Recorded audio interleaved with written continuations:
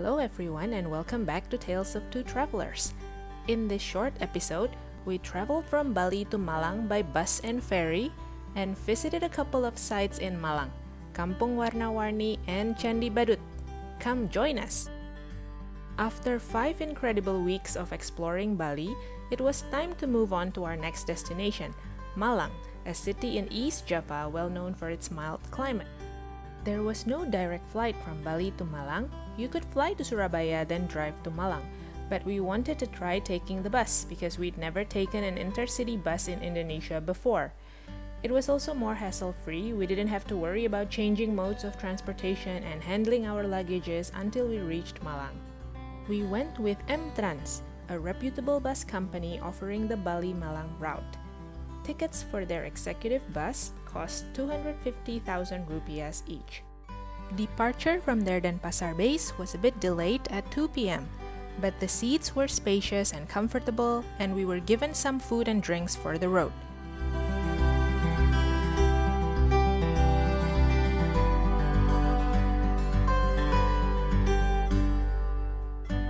In the evening, we reached Gilimanuk Harbor where our bus boarded a ferry and we crossed the Bali Strait to East Java.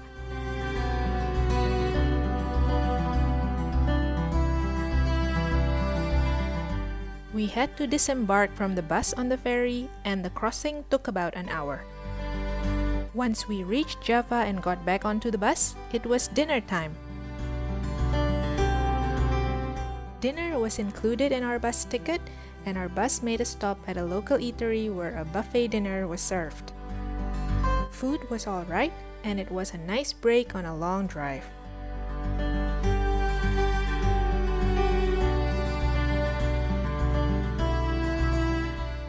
We then continued west after dinner and finally reached Malang at 2 in the morning, so the whole bus journey took 12 hours. Now, what's in Malang and why should you visit this city? Malang is located in the cradle of civilization in Java, where a number of ancient kingdoms used to be. You could visit some temples, what remains of those kingdoms here. This, for example, is Candi Badut or Badut Temple, believed to be built in the year 760, making it the oldest temple in East Java. This site is free to visit. You just have to register yourself at the entrance.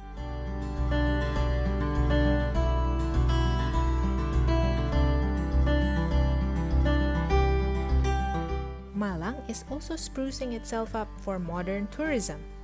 Just minutes from the Malang city center, Kampung Warna Warni, literally colorful village, used to be a slum. But in 2016, a group of students from Muhammadiyah University initiated a social responsibility program and collaborated with a paint company to transform the slum into a colorful village, changing the place into a tourist attraction and educating the people who live there how to keep the village clean and beautiful. Now you can pay a token fee of 5,000 rupiahs to enter and walk around the village, while still respecting the privacy of the villagers, of course.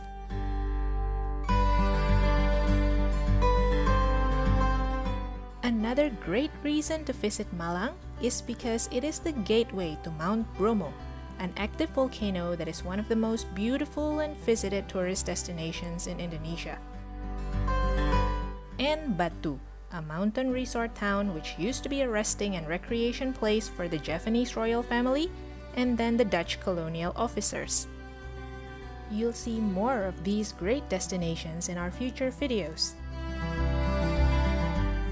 Last but not least, Malang is famous for their great local food, and most local tourists visit Malang for a culinary holiday.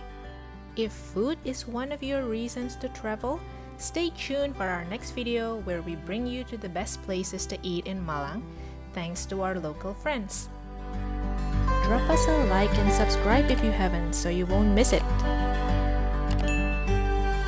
Take care and we'll see you then.